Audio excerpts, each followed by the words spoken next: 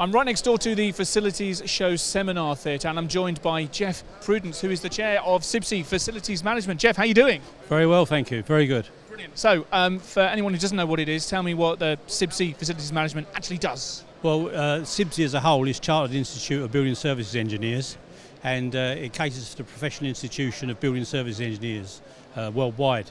We have a number of groups and subsections, and I chair the facilities management area of that. Okay, and you've got the charter mark there as well. What does that mean for you? It's a membership organisation, so by Royal Charter, we, like you have chartered surveyors, we have chartered building services engineers. We also have a range of membership from associate, licensure, full member to fellowship of senior engineers as well. And what do members get from their membership? Obviously, apart from the professional status recognition, is ongoing CPD, the engagement and support of a professional institution, and obviously the institution and themselves as well often are asked to consult and give views on government building ideas. The members range, there's a selection, I wouldn't be able to quote the numbers, but a range of consultants, design engineers, FM engineers.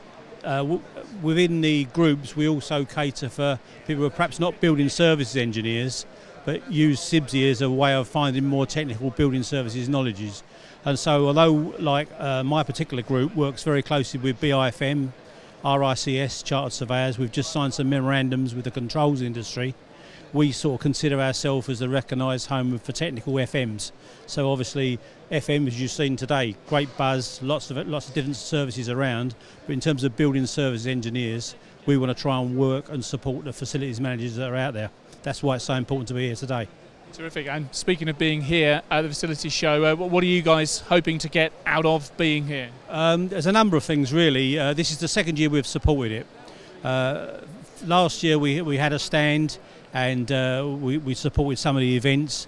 This year again we've taken the stand. I spoke at an event yesterday on maintenance strategy, and of course obviously in terms of exposure and awareness to people, we've increased opportunity both for our full membership and people like myself who run the groups, where we just welcome anybody in the FM arena to be part of CIBSE and work with us to sort of develop good skills. So this is your second year here at the show. Obviously, it's the second year the show's at London. How's the show work for you? Are you happy with the conversations you're having here? On both years, yes. The fact is that whilst there's there's the security part, there's the FM part, and the other fire sections. And I know there's other shows around the UK, but the nucleus is London. Most people come to London. And as I know it's been much more greater success this year. It's the place to be for facilities. It's the place to be for us to connect with people we know, and other future opportunities to get people involved both with our own institution and just be a key part of the FM industry. That's good to hear, Jeff. Thank you very much indeed for that. Well, listen, I hope you carry on having great conversations. Hope to see you again next year. But for now, Jeff Prudence, Chair of CIBSE Facilities Management. Thanks for joining us, boss. Thank you very much. Goodbye. All the best. Thank you.